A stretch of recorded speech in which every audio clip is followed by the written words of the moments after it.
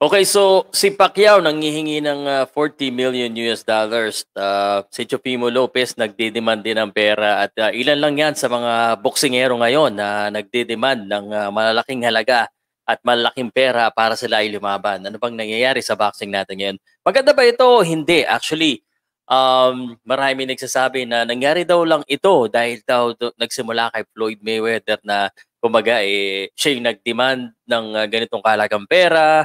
And yung malaking parte ng pera daw napupunta sa kanya kaya nagkaganito ang mundo ng boxing. Ano ba ang reaction niyo dito? Ano ba ang reaction ko dito? Maganda ba ito o pangit?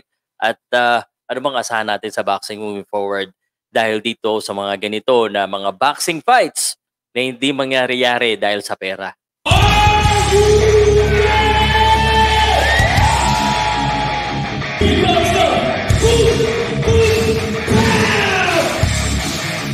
Powcast Sports. If you're new here, don't forget to subscribe and hit the notification bell.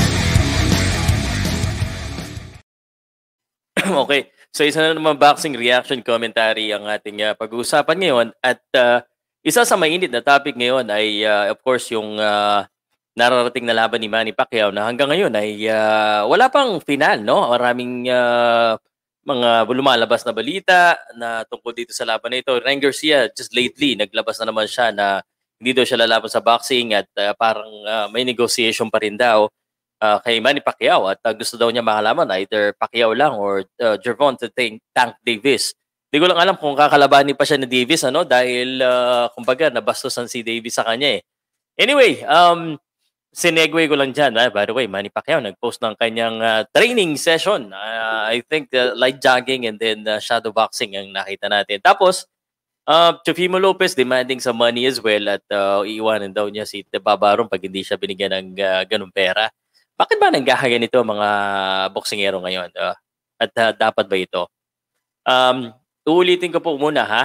Ito po ang topic natin ay commentary opinion lang po tungkol po dito sa mga nangyayari sa boxing, lalo na sa high level.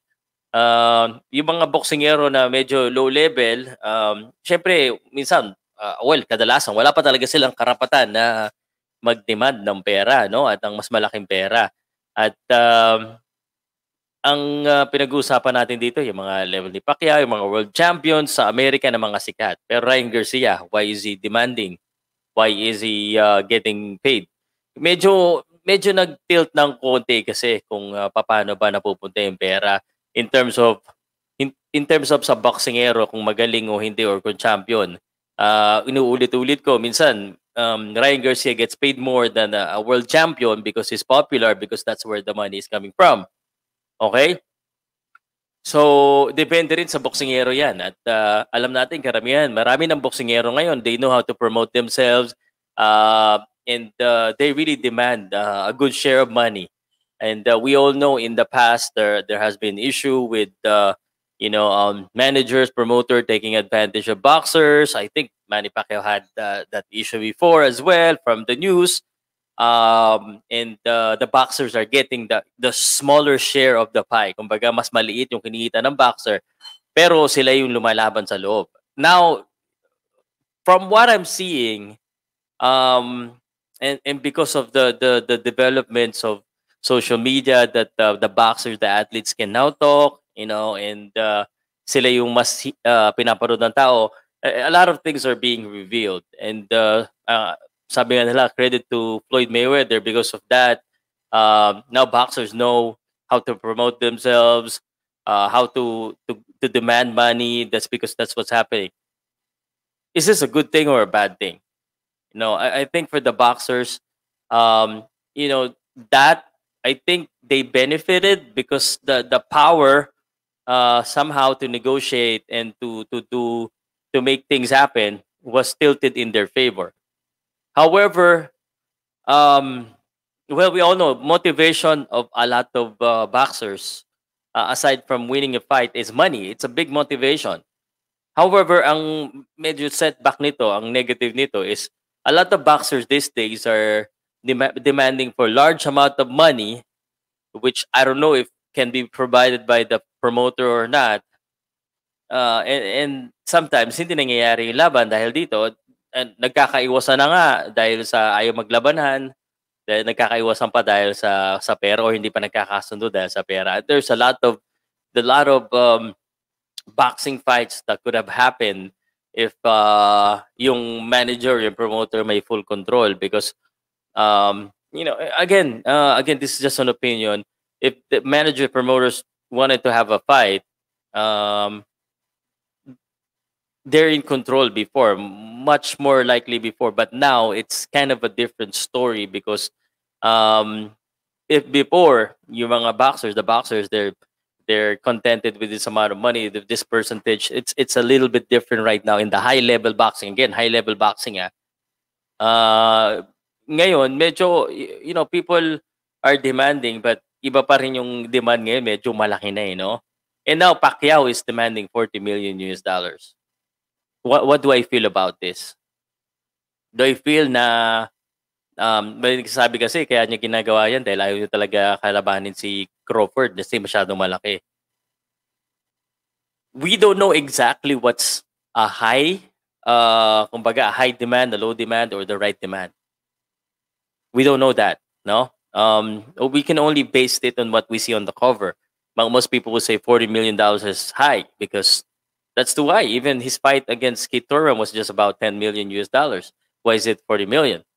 But we can all argue. But man, Manny Pacquiao is gonna be retiring. It's gonna be his last opportunity. He's an 8 division world champion. He's a global star. There's a lot of things you can say in order to, kumbaga, to say that. I mean, he has earned that amount of money, and he's gonna bring that money to you because he's a global star, and people are gonna watch. But then again, sometimes what's happening is that I think if you're on the level of Pacquiao, I think you may have the rights because anyway you're the twilight of your career. But if you're a young star like Teofimo Lopez, do you have rights? Well, maybe not, maybe, but then again, because of the power that has been given to the boxers now these days with regards to negotiation and regarding to nagiging publicized masyado yung mga money, I think they have the rights. The only thing that fighters should consider, however, and promoters are being transparent to the kind of earning really that can be generated on this one, because maybe sometimes it's true that that's too high, but so what's the promoters going to be earning if you're asking that much? But that's like asking for a secret, no? So it's difficult because sometimes it's business, so you don't really share how much is your capital, how much is your expense. Not all the time you share how much revenue you have. So that made it hard. Di ko lang alam sa inyo kung how do you feel about this situation, but I feel that this is going to be ongoing moving forward, and again, good and bad. But because of the boxers these days, at least the popular ones, has a lot of power in reference to negotiating, and now it's good for them because now um, they are very much aware with how much money they're getting. I don't know the exact share right now, but I know still the majority of the money sometimes, or 50-50 or 60-40, give or take, 70-30, goes to whatever manager, promoter. There's a share. But at least the fighters now are being listened to, and it's a good thing. I think somehow it's a good thing. It's just that sometimes we need to sacrifice if we really wanted to make a fight. The promoters then has to be transparent with how much really are they earning on this one, and if it really makes sense to give that amount of money. So yun lang masasabi ko dito. Gusto ko lang kasi ito na nga, dahil sa mga demand ng pera, hindi natutuloy ngayon ang pera, ang laban, I mean. Okay, ano ba pakiramdam niyo dito? Pau Salud, Powcast Sports, usapan nga natin yan sa comment section, pare. Salamat.